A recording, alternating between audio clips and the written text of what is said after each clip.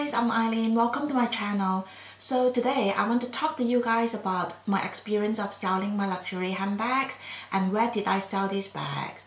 Now before I start, I just want to mention that quite a number of people ask me what I wear in my videos.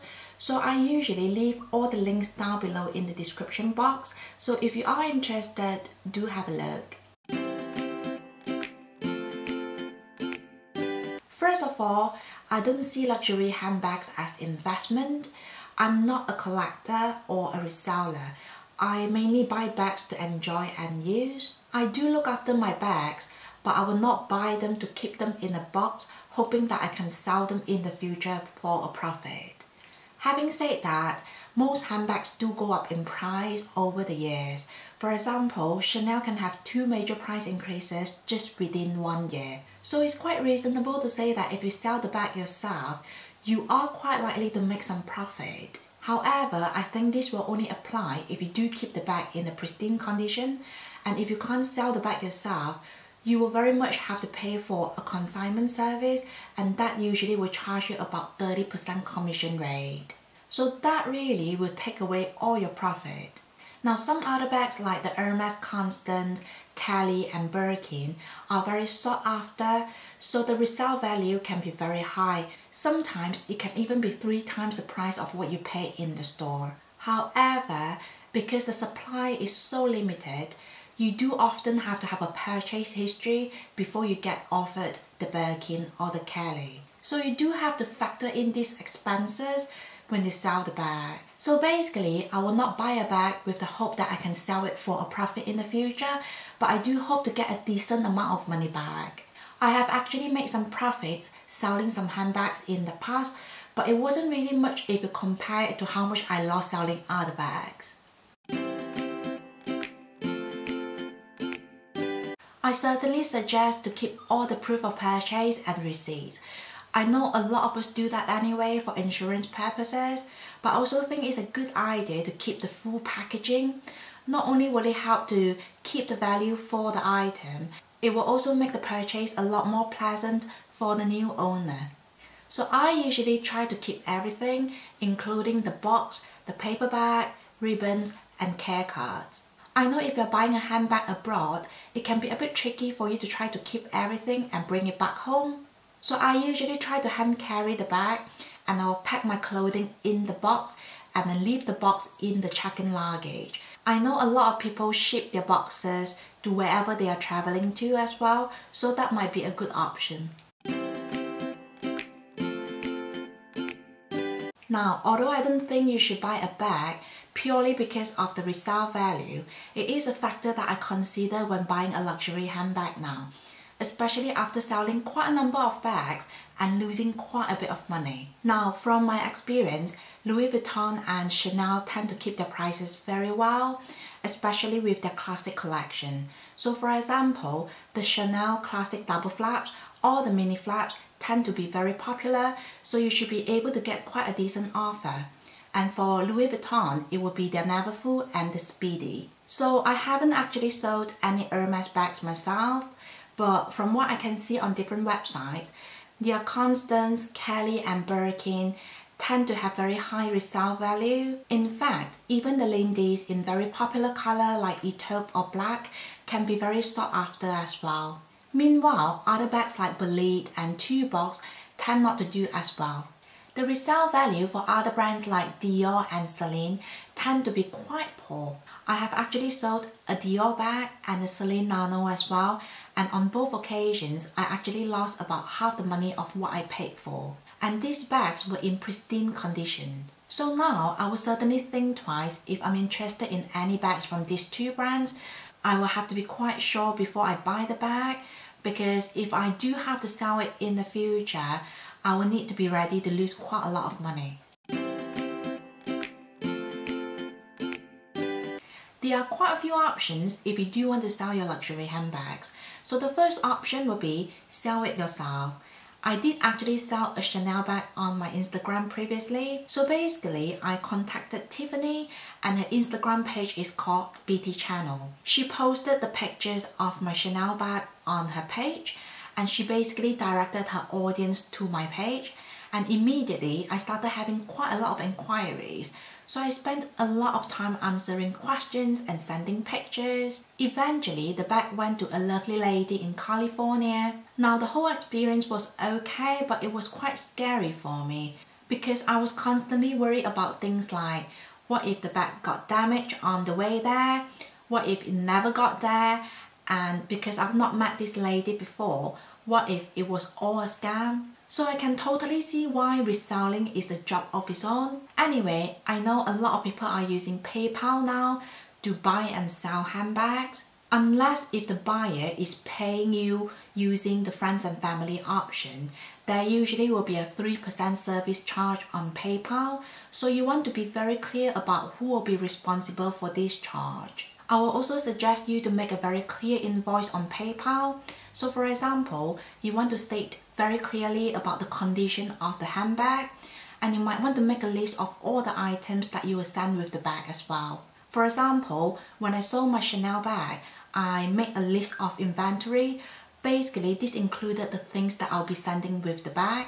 I basically listed out everything, including the box, the paper bag, and 2 camellia flowers, 3 ribbons, receipt, and care cards. And just to be extra careful, you might want to include other details like the measurement of the box and the paper bag. The key is you want to protect yourself and prevent any possible dispute in the future. You also want to be very clear about who will be paying for things like shipping, insurance, and tax, especially if you are sending your item abroad. Now, if for whatever reason the buyer is not happy with the item and wants to have a refund, it will cost you shipping and insurance to have the bag returned to you, because I don't think the buyer will be very happy to cover this cost for you. So again, protect yourself as much as possible. Now, if you are selling the bag yourself, the return is a lot better because you are cutting out the middleman. Now for Tiffany, she did charge me a 2% service charge, which was quite minimal if you compare to what other consignment service will be charging you. But it's important to remember that it can be quite a lot of hassle and it can take you quite a lot of time. The second option is use a consignment service. So basically, the way consignment works is you only get paid when the item is sold, and usually they will charge a commission, and it can be anything from 20 to 30% of the sale price. I actually sold 2 handbags on Vestiaire Collective before, and it's basically a consignment website. So basically the way it works is you post the pictures of the item together with the suggested price that you would like for the item. It will then take Vestiaire Collective about 1 to 2 days to approve the item, and once it's approved, they will then post the pictures on the website for everyone to see. And when someone buys the item, you then ship the item to Vestiaire Collective in Paris free of charge. Their experts will then authenticate the item and ship the bag to the buyer. The experience wasn't very pleasant for me as a seller. So the first bag I tried to sell on Vestiaire Collective was a Celine Nano. Now, as I mentioned before, I usually keep all the receipts for my luxury items now, but this was just the one bag that I couldn't find the receipt for. So when Vestiaire Collective got the bag, they said they couldn't authenticate the bag, and that I could either have the bag shipped back to me, but I would have to pay £12 for it. Another option would be leave it there for 3 months and they would dispose of the bag. It was frustrating for me, not because of the £12, but because I knew it was my fault that I misplaced the receipt. Eventually, I sold the bag to Designer Exchange, which I will talk about in a bit. I then sold a Dior bag on Vestiaire Collective. Now this time I had everything ready, so receipt and the full packaging, everything was there. However, when they received the bag, they told me that my measurement was wrong and the bag was actually half a centimeter shorter than I described. Vestiaire Collective then gave the buyer the option to pull out from the sale, and eventually it took another 4 months for the bag to sell. So generally, it wasn't a very exciting experience for me, but I tried to look at the bright side of everything because it just shows me that they are doing everything they can to look after the customer's best interest. And if you are wondering, their commission rate is about 30% of the sale price. Another consignment service I use is NPN Handbags. Now basically it's a website based in the UK and it's run by a lovely lady called Shein. It works very similar to Vestiaire Collective because you only get paid when the item is sold. I certainly prefer to use Shein to Vestiaire Collective because the service is just excellent. So if you do have a handbag to sell, basically you just take a few pictures of the item, send them to Shein and she will give you a quote. And if you're happy with it, you can either ship the item to Shein or just drop it off. Shein will then take care of everything else and there's no hassle from your part. If you have a look at her website, you will see that her pictures are probably the best pictures you can find on any consignment website, and her descriptions are so thorough and accurate, so you'll be very sure that you are getting what you see on the website. Personally, I have sold 4 bags with Shein and every transaction was hassle-free and pleasant. Her commission rate is quite a bit lower, which is 20% because she is a smaller and more personal company. Now there's only one tiny disadvantage with her service because basically she will keep the bag until it's sold. So basically you are parting with your bag and it can take quite a few months before the bag gets sold and you receive the payment. Whereas with Vestiaire Collective, you can pretty much cancel the sale at any point if you like. Also, Shein is very selective in what she sells on her website. She usually only takes handbags from major brands and they have to be in excellent condition. Vestiaire Collective is a lot more flexible in that sense because they do accept a lot more items from a lot more brands. Again, I think Shein's service is excellent. So usually if I want to sell something, I'll ask Shein to see if she will take the item, and if she doesn't, I will then look at other options.